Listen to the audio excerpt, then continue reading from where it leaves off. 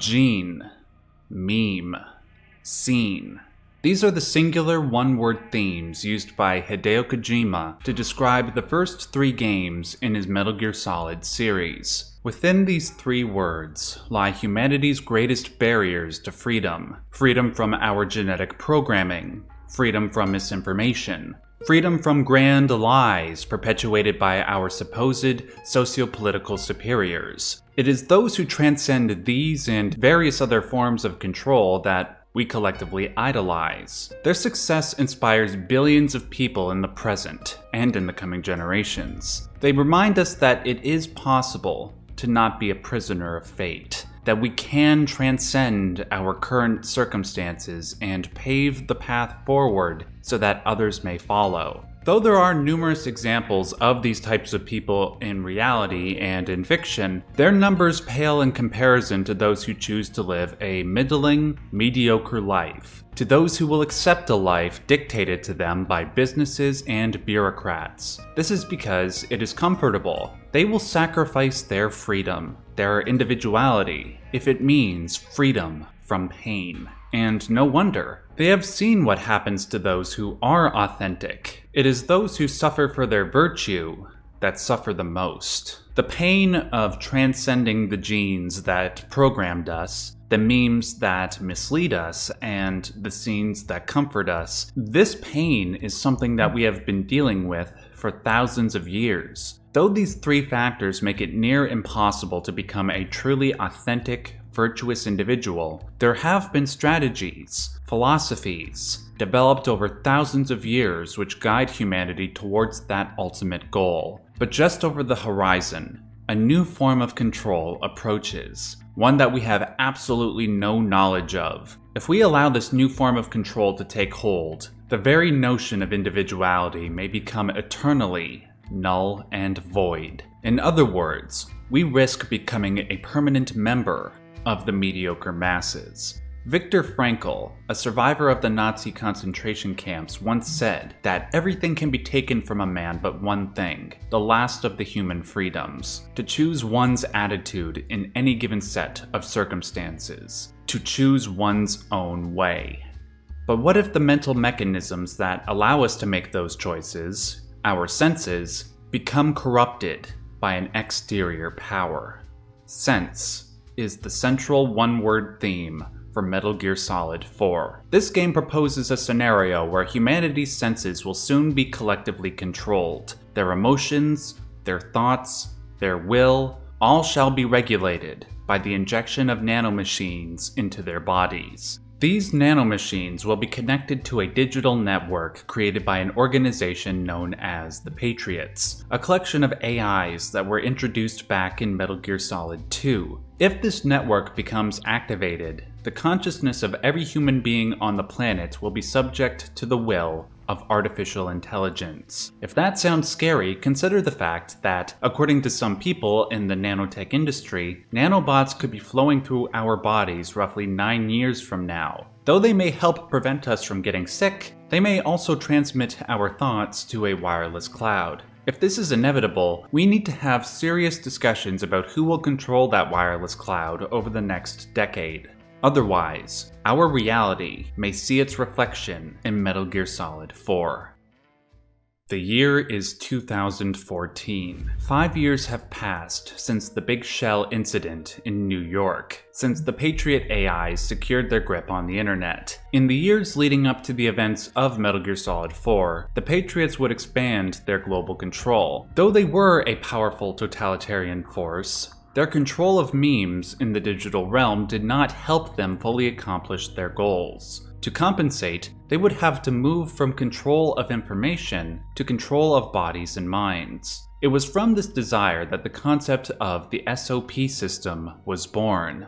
SOP stands for Sons of the Patriots. It was a system of control enacted through nanomachines injected into people's bodies. The technology that would eventually be used in the SOP was already in use with the military a decade earlier. For instance, a soldier's ability to use a weapon would be determined by whomever controlled the nanomachines. With a simple button prompt, a soldier would be physically incapable of pulling the trigger. With this technology, the Patriots saw an opportunity. The control of information via the internet would become irrelevant if they could control a human being's senses. But in order to do this, they would need an impetus for the voluntary injection of nanomachines. Luckily, they had the Big Shell incident. Following the crash of Arsenal gear into New York, along with the former president's involvement, the global community collectively rose up against America. With the amount of spending that went into the production of Arsenal gear, along with the catastrophe it produced, the nations of the world decided that America should no longer intervene in their military affairs. In order to ensure this new state of affairs, to protect them against American interventionism, these countries used the military might that was exported to them by the United States to build up their own armies.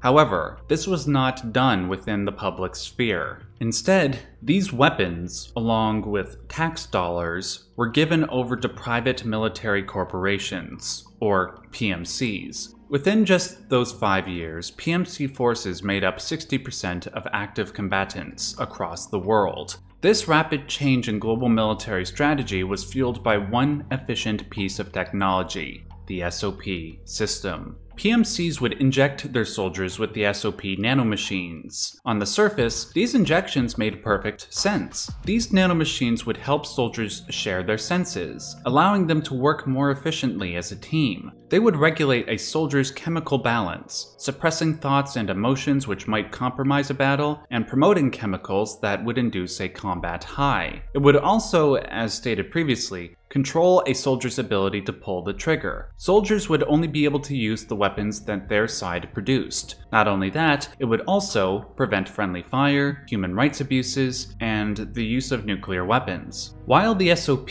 created a more ethical, efficient battlefield experience, it also brought forward an increased demand for military spending. Within those 5 years, the foundation of the world economy switched from that of oil to war. It was with this new war economy that the Patriots' global control began to truly metastasize. Though there were hundreds of these PMCs across the globe, there were 5 that were large enough to be considered global powers. 2 were based in the US, 1 in France, the UK, and Russia. These 5 PMCs were under the control of a dummy corporation, one that acted as a single mother company. Its name, Outer Heaven. Its leader, Liquid Snake, or Liquid Ocelot to be more precise. At the end of Metal Gear Solid 2, Revolver Ocelot became the mental doppelganger of Liquid Snake, the primary villain of Metal Gear Solid 1. After Revolver Ocelot lost his arm in Metal Gear Solid 1, he had Liquid Snake's arm transplanted onto his. After the transplant, the nanomachines within Liquid's arm began to conflict with Ocelot's psyche, leading to a transformation in personality. On the outside, we see Ocelot, but the inside is strictly Liquid. When this happened, Liquid restarted work on his master plan, the one that was left unfinished at the end of Metal Gear Solid 1. That plan was the full realization of his father's dream, a world where soldiers would not be exploited by their governments, but instead were respected for their talents. That plan was Outer Heaven. In Metal Gear Solid 4, Liquid Ocelot has almost achieved his goal via control of the world's biggest PMCs. The only thing that stands in his way is the Patriots and their SOP system. Liquid was only able to build up his military strength by, begrudgingly, using the SOP system. Now that he has accomplished that goal, the only thing that must follow is liberation from the SOP system. When that happens, the populations of the world will fall under Liquid's control. This could not be allowed to happen. But given Liquid's power, who could possibly stop him? Only a man with an iron will. That man was Solid Snake. At the beginning of Metal Gear Solid 4, we see Solid Snake suffering from some form of accelerated aging. Though it appears to be something like Werner syndrome, no doctor is able to confirm a proper diagnosis. This is because Snake's aging was programmed into his DNA prior to his birth, a prognosis that was foreign to every doctor on the planet. Due to this, Snake has less than a year to live. The pain and suffering that came with the accelerated aging would make an ordinary man immobile, but it was the strength of Snake's will that kept him not only alive, but active. After all, there was one last thing he had to do before he could even contemplate the concept of death. As a personal favor to his former colonel, Roy Campbell, he travels to the Middle East to assassinate Liquid. In order to keep his mission's true objective a secret, he was given the cover job of meeting up with a threat assessment group, one named Rat Patrol 1. Following this rendezvous, Snake would briefly aid Rat Patrol in their assessment efforts, and then leave them at the right moment so he could locate Liquid Ocelot. What Snake didn't expect upon meeting up with Rat Patrol 1 was that the team leader would not only be a former ally of Snake, but a former love interest. For the first time since Metal Gear Solid 1, Meryl Silverberg makes an appearance. I did not discuss Meryl too much when I did my retrospective on Metal Gear Solid 1. Though her story did relate to that game's theme of Gene, of transcending one's heritage, she doesn't ultimately do so until this game. In both Metal Gear Solid 1 and 4, Meryl is trying to reconcile two sides of her personality. On the one hand, she grew up wanting to be a soldier in order to try and understand the father she never had. The man she thought was her father, a man named Matt Campbell, died in the Gulf War. In order to fill that void left after her father's death, in order to understand the man he was, Meryl became a formidable, committed fighter, one that even the legendary Solid Snake was impressed by. However, in trying to pursue this goal, she suppressed the side of her that was more feminine. This was brought on by numerous factors. She received extensive psychotherapy and some limited gene therapy in order to suppress her interest in men. While this arguably made her a better soldier in the short term, it was psychologically damaging for her in the long term. On top of this, her relationships with men added to this internal dilemma. Though Snake and Meryl seemed intent on living a life together at the end of Metal Gear Solid 1, this was incredibly short-lived, as Snake figured he couldn't have a normal life, one where he was forever removed from the battlefield. Though Meryl seems to have more or less moved on from this in Metal Gear Solid 4, even being complimentary to Snake in this game, we also see hints of resentment regarding this episode in her life. After all, during her formative years, she idolized Snake for his legendary efforts. The fact that the man didn't match up to the legend she grew up learning about hurt her deeply. Worst of all, however, is her relationship with Roy Campbell. At first, we are led to believe that Roy is Meryl's uncle, but if you get the non-canonical ending from the first game where Meryl dies, Roy reveals that he is actually Meryl's father, and Matt Campbell was the uncle. At some point between the end of Metal Gear Solid 1 and the beginning of Metal Gear Solid 4, Meryl learns that Roy is in fact her father. But nonetheless, she refuses to accept this fact, continuing to refer to Roy as her uncle. This is an understandable form of retaliation. After all, she spent most of her life believing that her father was dead. To find out that he actually was alive and not fulfilling his duty to her as a father would make anybody resentful. In order to cope with this reality, she refuses to utter or hear any sentence where Roy and the word father are mentioned. If you're a woman that has a heavily suppressed feminine side, an overzealously expressed masculine side, and several bad relationships with men, there will probably be one or two psychological issues that need to be dealt with. In order for Meryl to transcend these issues, she not only has to permit expression of her feminine side, but she will need to find a way to bring positive, masculine influences into her life by possibly reconciling with her father and/or meeting other men that will add, not detract, from her life. We will discuss whether or not she manages to do that towards the end of this video. Meryl learns that Snake's mission isn't to join Rat Patrol in their threat assessment, but instead to assassinate Liquid in accordance with Roy's orders. This obviously upsets Meryl, but given the circumstances, she realizes she is in no position to stop him. A little while later, both Snake and Rat Patrol arrive at Liquid's compound. Snake spots him and is ready to pull the trigger, but before he does, something horrifying and unexplainable happens. Everybody in the area begins to lose control of their bodily and cognitive functions. Some begin to foam at the mouth, vomit or attack their comrades, while others express a variety of emotions, including sadness,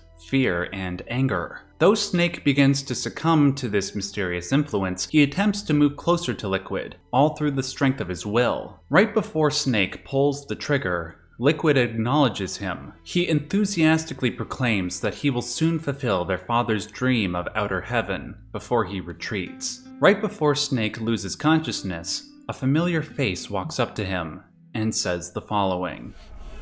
Snake, if you won't be a prisoner to fate,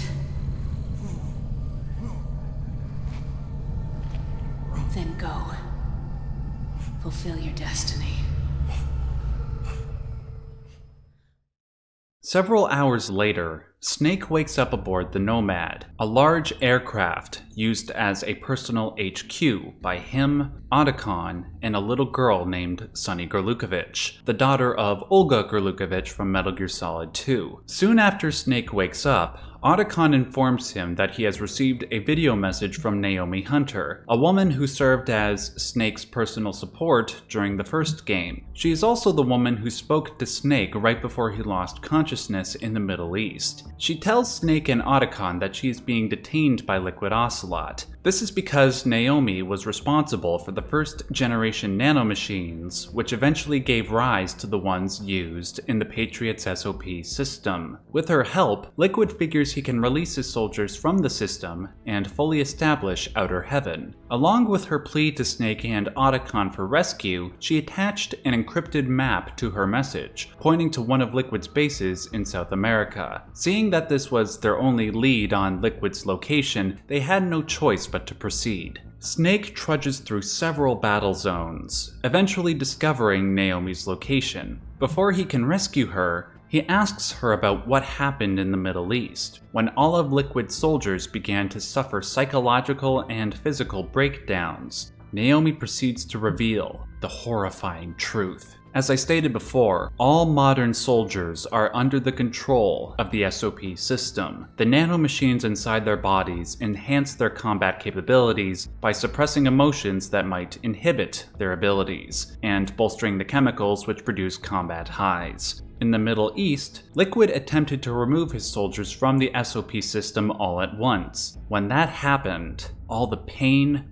sorrow, anger, and sadness, all the emotions that the nanomachines suppressed came back, overwhelming their senses. It became too much for their bodies and minds to bear. Originally, Liquid wanted to do this for all his soldiers, but seeing the effect that the removal of nanomachines had on them, he came up with a different plan. Now, he intends to hijack the SOP system from the control of the Patriots, and wield that power himself. In other words, the thoughts and emotions that were under the control of the Patriots would now come under the control of Liquid.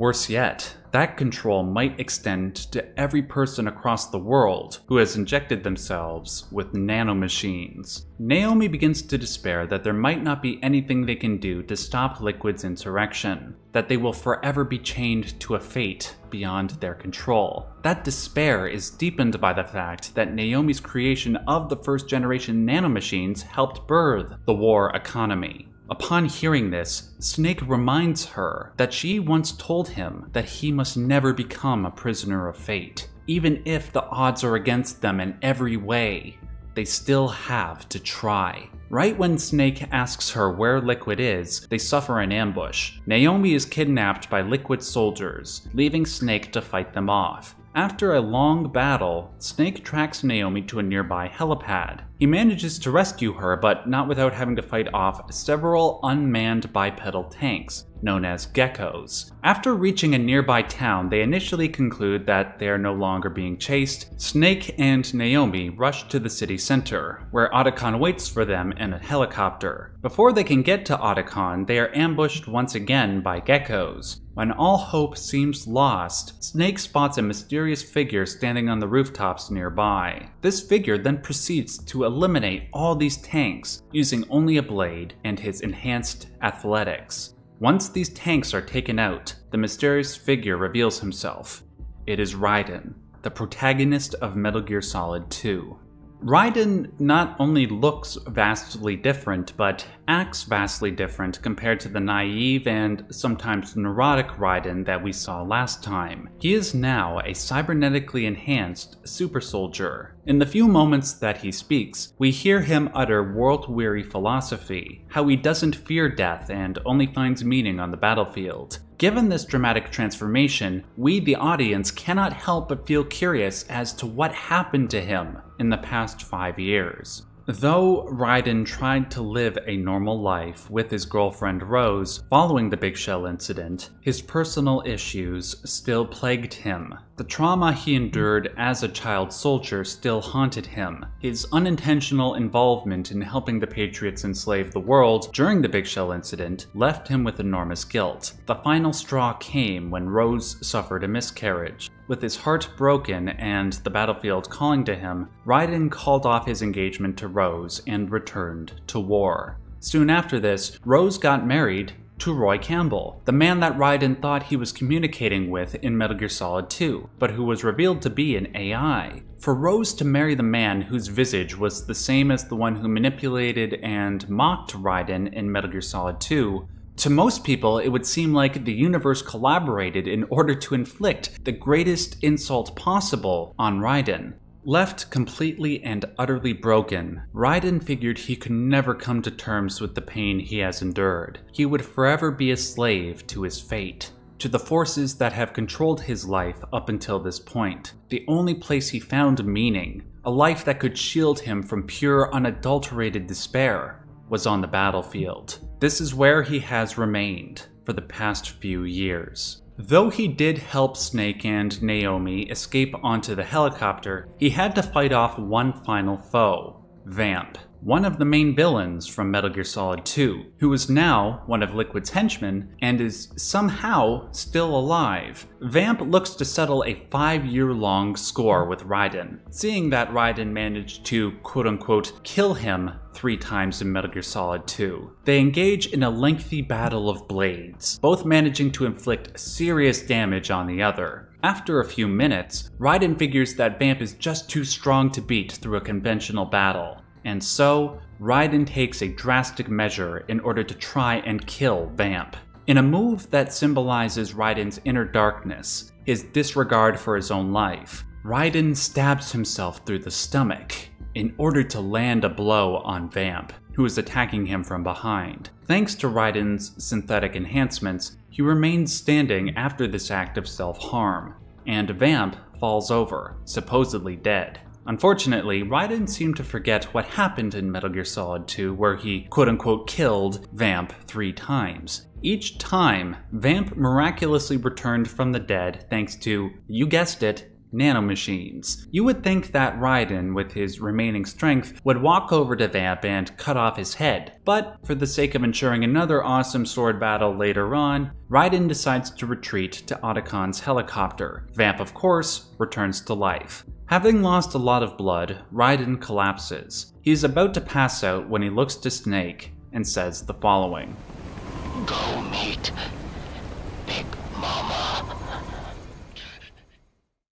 Upon returning to the Nomad, Naomi reveals Liquid's new intentions. In order for Liquid to access the SOP system, he needs to input a password. The password is the genetic code of Snake and Liquid's father, Big Boss. Much to their shock, Snake and Otacon are told by Naomi that Big Boss is alive, albeit in a vegetative state. He is kept in this state so that the genetic code isn't lost. If somebody needed to turn off or interact with the SOP network, the code is there to do so. The new mission is to find where Big Boss's body is and deliver it to safety before Liquid can retrieve it. Based on this information given by Raiden, the other three discover that Big Boss's body is being held by an enigmatic figure named Big Mama in Europe, specifically in England. After sending Raiden off to a doctor for dialysis, Snake sneaks through the streets of London during a citywide curfew. He eventually arrives at Big Mama's location and learns that she is still in possession of Big Boss's body. However, this is not the only piece of information that Snake learns about. Over the course of 20 minutes, Big Mama makes several shocking revelations to Snake about the origin of the Patriots and what led to the conflict they are currently embroiled in. What was probably most shocking to Snake, though, was Big Mama's quick and seemingly indifferent revelation that she is Snake's mother. The revelations I'm about to list serve as the best example of not only this game's theme of sense, but all the previous themes as well. Big Mama was one of the founding members of the original Patriots, alongside several characters from Metal Gear Solid 3. These characters were Big Boss, Zero, Paramedic, Sigint, and Revolver Ocelot. Big Mama, during this game, was known as Eva. The original Patriot organization was established in the 1970s, several years after the events of the third game. It was established as a response to the death of a person that they idolized. This character was the Boss, a woman who, at the time, was seen as the greatest soldier that ever lived. She was revered by armies across the world for her skills and exploits, and for training the soldier that would eventually surpass her as the world's greatest soldier, that being Big Boss. During the events of Metal Gear Solid 3, she was used as a sacrificial lamb in order to maintain peace between the East and the West during the Cold War. Not only that, her reputation was tarnished. She was branded a traitor to the United States when she falsely, covertly, defected to the Soviets. The corruption and immorality surrounding her death, the victory of crooked politicians and lies over the efforts of a magnificent individual, sickened the original Patriots. They figured that people like her, with all her intelligence, wisdom, and charisma, should help lead the world. So the Patriots were formed so that they may interpret the Boss's will and help build the world they thought she would have wanted. But within this organization, there were two interpretations about what the Boss' will truly was. On the one hand, Big Boss thought that she wanted a world where soldiers would not be used as expendable pawns by their government. In contrast, Zero thought the Boss wanted the world to be unified under one single vision, one will, much like a religion. With the absence of the Boss, Zero hoped to use Big Boss in her place as that unifying figure. Big Boss wasn't fond of this interpretation because he did not like the idea of being used as Zero's puppet. As the years passed by, tensions between Zero and Big Boss grew over their differences in vision. Afraid of ultimately losing Big Boss as the unifying figure, Zero developed his own insurance policy, a project known as Les Enfants Terribles. This is the project that gave birth to Big Boss's clones, Solid Snake, Liquid Snake, and Solidus Snake.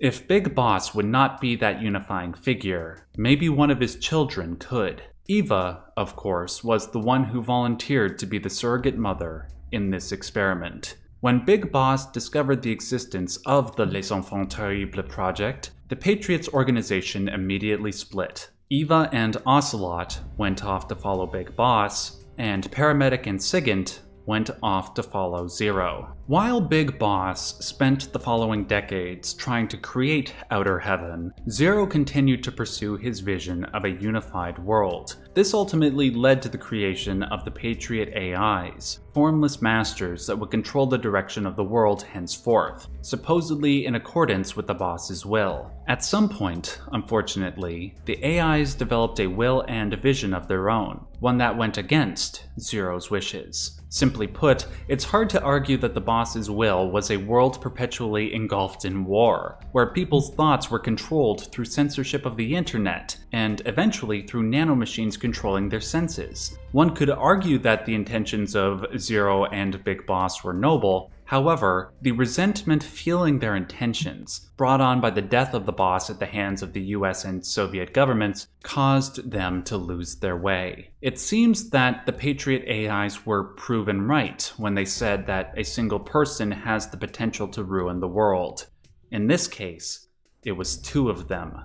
Now, it is up to a select few individuals to take on both the Patriots and Liquid and stop them from leaving the world in permanent chaos. Snake and Eva are soon ambushed by Liquid's army. They quickly retreat from their location along with Big Boss's body, leading to an extensive chase through the streets of London. Though Snake manages to defeat several of the soldiers and their leader, Eva unfortunately ends up impaled by a piece of debris after their bike falls over from a missile strike. Because she suffered an injury almost identical to this during the events of MGS3, Eva is able to endure the pain brought on by this injury and walk with Snake to the Thames River. She reveals that none of the vans that accompanied them during their escape contained the body of Big Boss. Instead, it was secretly moved to a boat, one they were currently walking toward.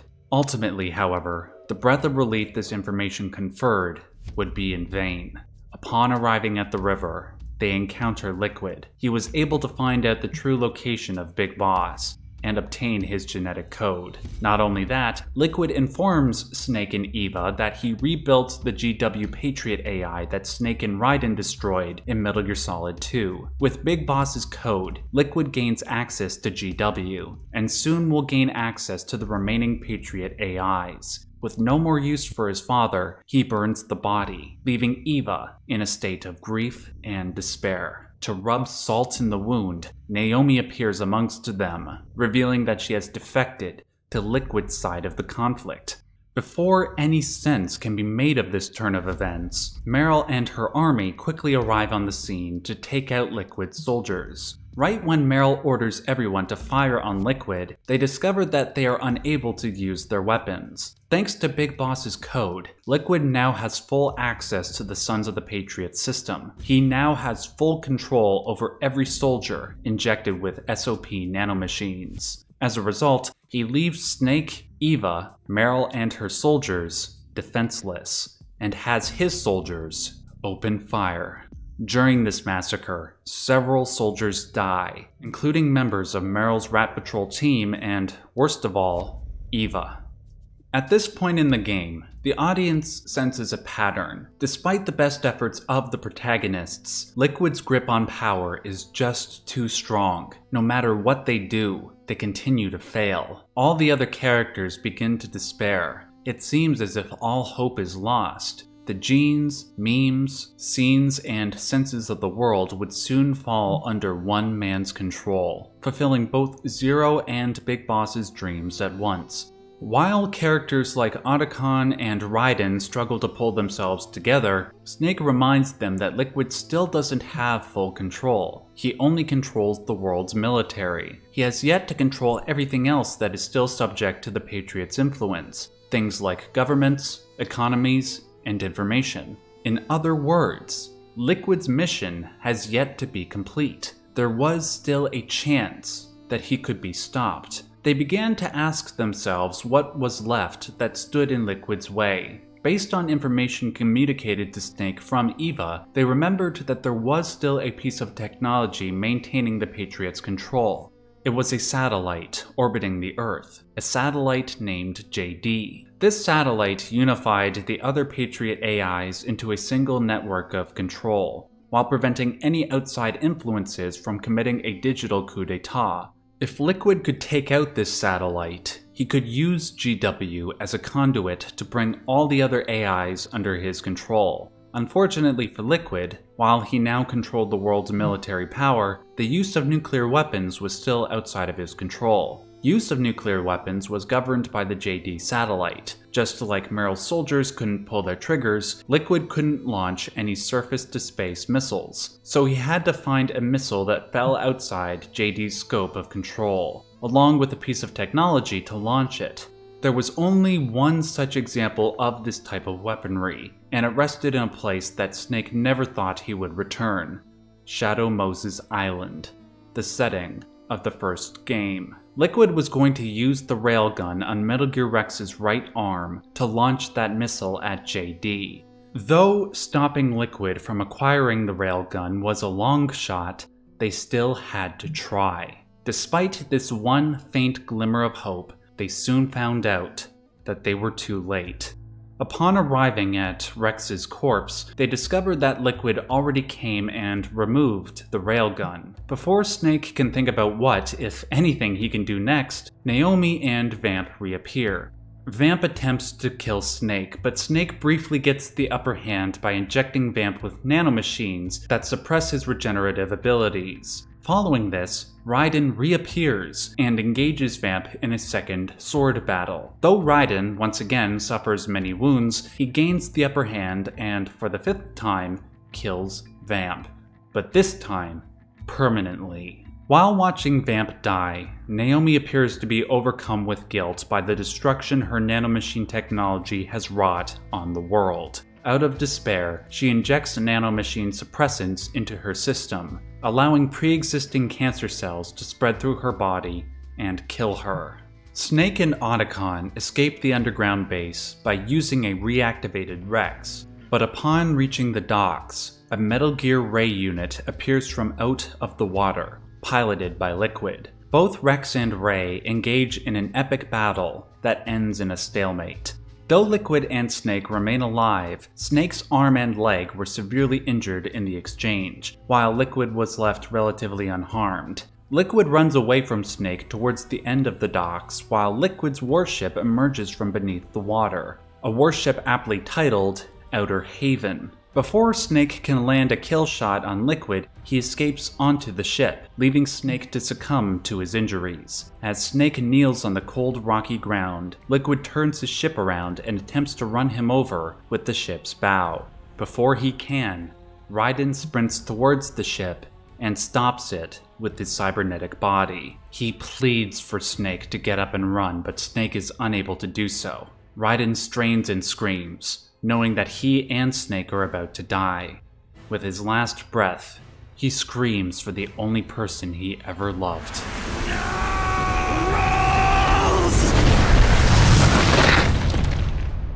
Thanks to the few extra seconds gifted to Snake by Raiden's sacrifice, a nearby battleship fires on Outer Haven, forcing Liquid to retreat. On 4 separate occasions, our heroes attempted to stop Liquid and failed. Throughout their numerous attempts, they have lost several friends and loved ones. There was a glimmer of hope in the last chapter, but now, everything seems lost. Though Snake and his allies would attempt to infiltrate Outer Haven in one final push, they knew such an attempt would be suicide, which is why Snake volunteered to participate.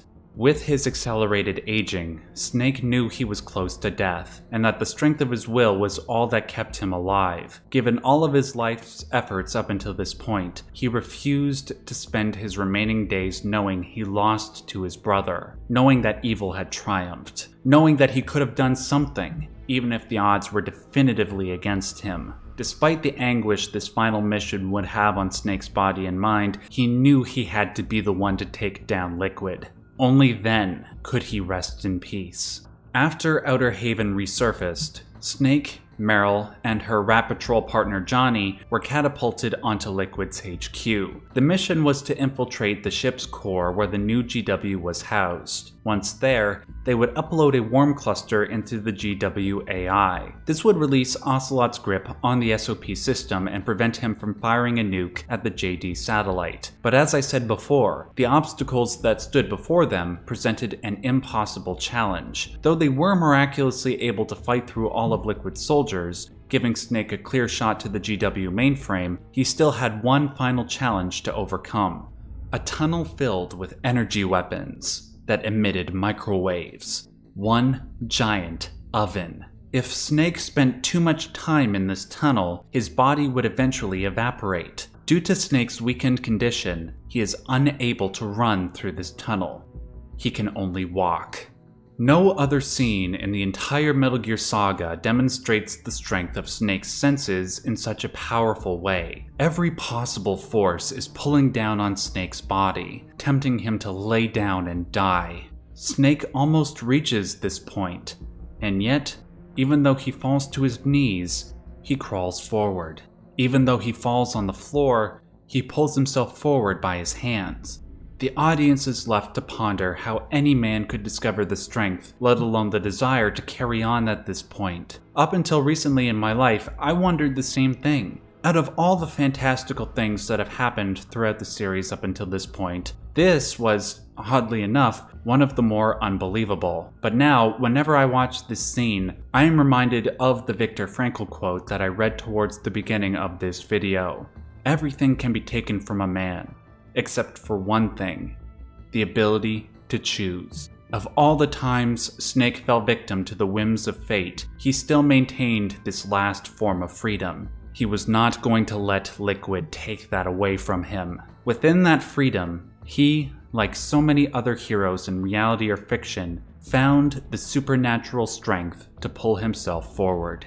He escaped the microwave tunnel, reached GW, and uploaded the worm cluster. Upon doing this, something unexpected happened. Though the worm cluster was intended to merely destroy GW, the SOP, and prevent the nuclear strike, it appeared to do much more than that. The worm cluster used GW as a conduit to hack into all the other Patriot AIs, including JD, effectively annihilating the entire Patriot network. At first, it might have seemed like this was just another way for Liquid to obtain victory. After all, he wanted freedom from the Patriots' control, and this worm cluster seemed to provide just that. Not only that, the removal of the system that organized the world's economies, governments, transportation, medicine, it was now completely erased.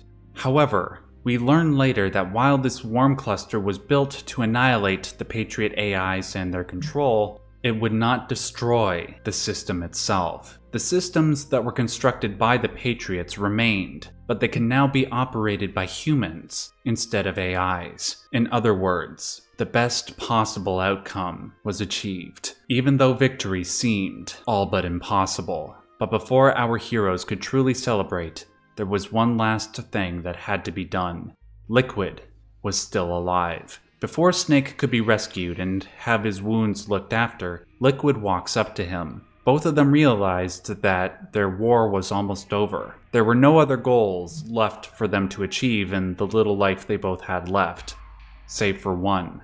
They had a decade-long score to settle, and so they engage in hand-to-hand combat. They battle to the death, punching and kicking to see whose body would give in first. The battle lasts several minutes, culminating in Snake and Liquid exchanging singular blows. But ultimately, given the strength of Snake's will, he bests his opponent. As Liquid slowly died, his personality faded, which allowed Ocelot's personality to take hold for a brief moment.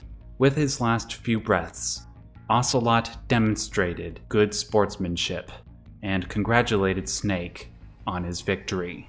You're pretty good. You're pretty good. Pretty good.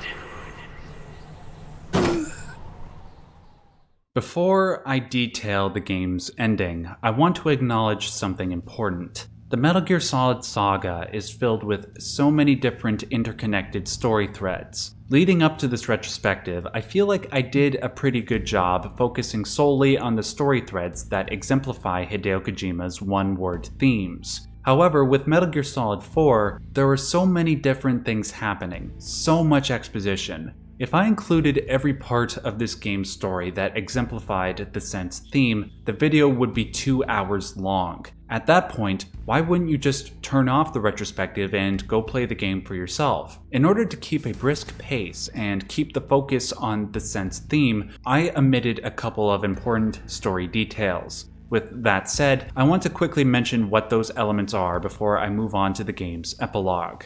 The main bosses in the game, the Beauty and the Beast Core, all have stories that greatly exemplify the sense theme, in that they all succumb to their senses and go insane. If I were to detail their stories, that would have added 30 minutes to this video, and would have taken focus away from our protagonists who I felt were more important. I didn't talk much about Sunny either, even though she does play a key role in saving the world with the Patriot Worm Cluster. I felt that explaining the little ways she played a key role in the story would have, once again, interrupted the flow of the video. Plus, a lot of us still have a hard time accepting that a 7-year-old could be capable of such genius that she could help Naomi create such a program. To focus on that would have taken away from the purpose of this retrospective series, which is to look back in reverence. Also, Raiden didn't die when he got hit by the ship. He miraculously survived and helped Snake during his infiltration into Outer Heaven. Once again, another example of the audience having to suspend their disbelief. I mean, sure, the Metal Gear Solid saga features people who read minds, who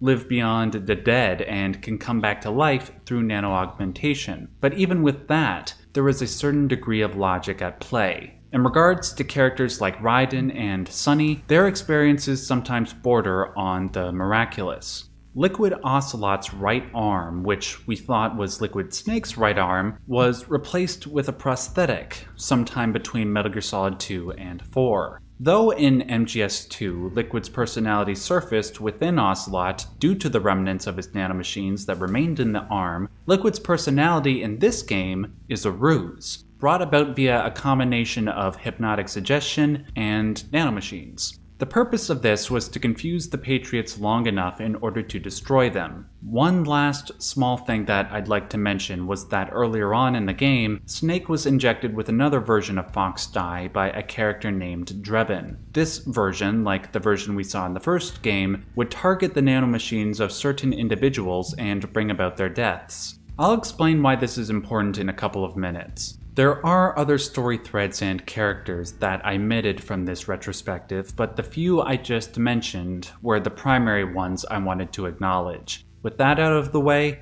let us conclude our discussion of sense.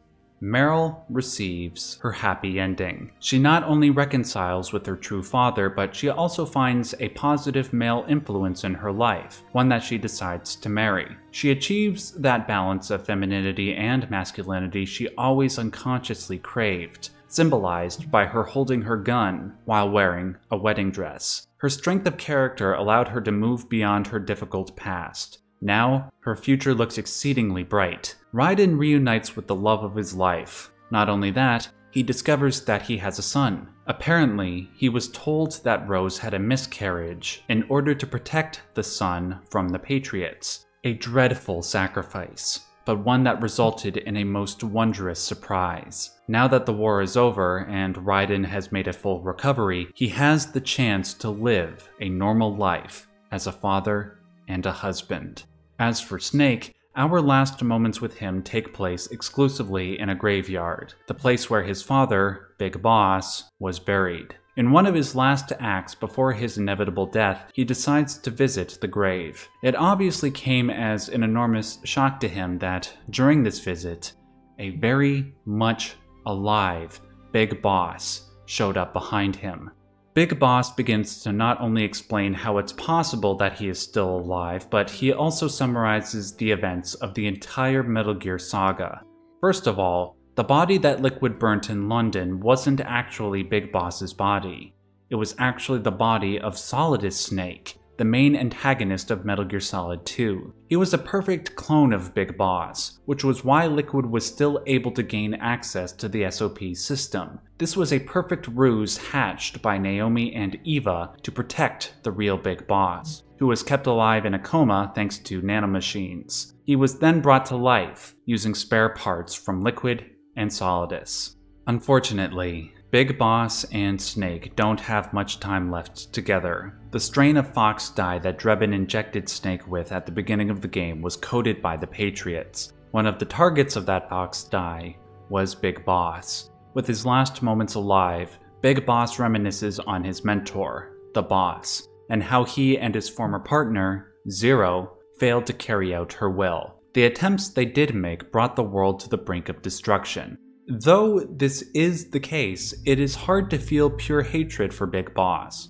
After all, what happened to his mentor was unjust. The governments of the world that orchestrated her demise and tarnished her legacy would fuel almost any person to seek justice. That was what he and Zero tried to do. Unfortunately, their senses were so blinded by the pain they felt that they were unable to see when their actions clearly went against the boss's will.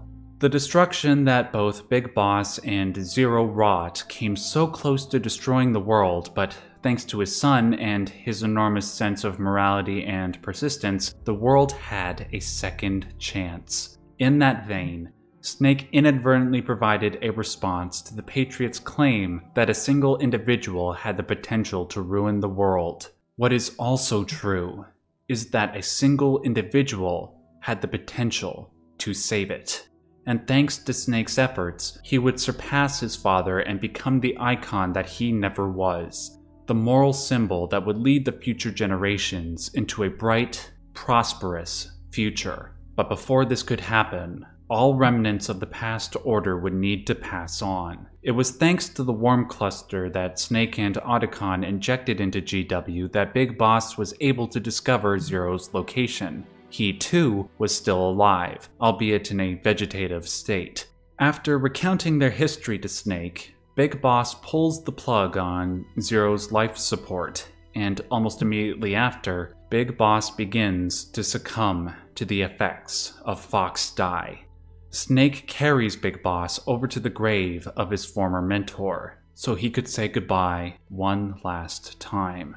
As her gravestone fell within his vision, he experienced a revelation. He finally understood what the boss's true will was. She never wanted the world to change. She wanted it to remain the way it is. And as that revelation dawned on him, he used his remaining strength to stand at attention and raise his right hand in a salute. He then collapses before Snake, and as he crosses over to the other side, he speaks as if he were reunited with his former mentor. This is good, isn't it?